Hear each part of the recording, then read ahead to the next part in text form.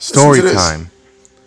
This is a story I want you guys to hear. So today, I'm in my barbershop and I'm talking to a particular mother. And the mother is yelling at the son about how he behaves, the things he's doing with his life, and how much of a bad child he is. All of a sudden, I told the lady, the problem with a lot of women nowadays is they emasculate their boys by the way they talk to them. A lot of women, they talk so negative to their sons that it emasculates them because of the fact that boys hold a special space in their heart for their mothers. So it takes a mother to break a boy. And then when a boy meets a woman later in life, she can only break him also, because when a man gives his heart, he gives his vulnerability. And when he gives his vulnerability, he can be hurt extremely. It's like that person can become his kryptonite. That's why most men don't like to be vulnerable when it comes to telling women personal things. Now, further in this conversation, I'm telling the mother, she's sitting there talking crazy about how he behaves. I said, "Miss, when y'all emasculate these boys," she said, "I don't do that." The boy stood up, started crying, bawling, and said, "You do that. And you call me every name that I don't want to be called. And on top of it, every time I go to school, I misbehave because of the way you talk to me." I looked at that poor young man and said, "Come here and give me a hug." I hugged this young man.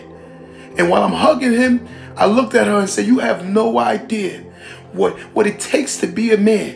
But yet and still you emasculate this boy and tell him what he's not, when you don't know the standards and what society say that a boy or a man has to do to be a man." I said, "It's unfair."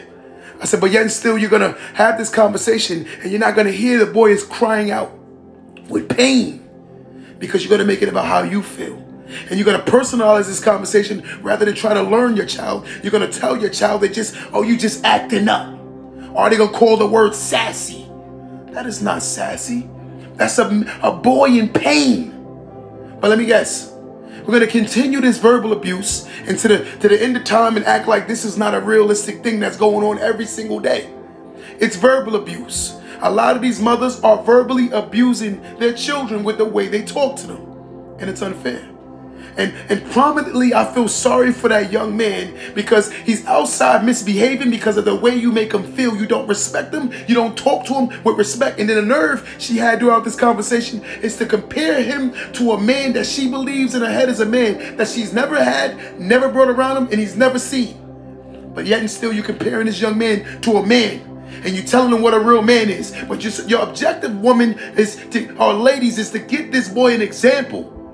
You didn't give him no examples, but you're going to still talk bad about this boy.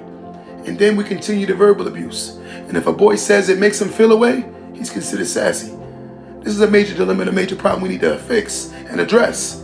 I'm suggesting, ladies, you learn how to tame your mouth, because a lot of things you guys say, it affects men more than they give light. And it take a real man like me to acknowledge it. So to my men on that's watching this video, like and share this video. But I want to tell you, I understand. Emasculation is real, and it's not easy being a man. But we're going to keep fighting and keep doing what we have to do.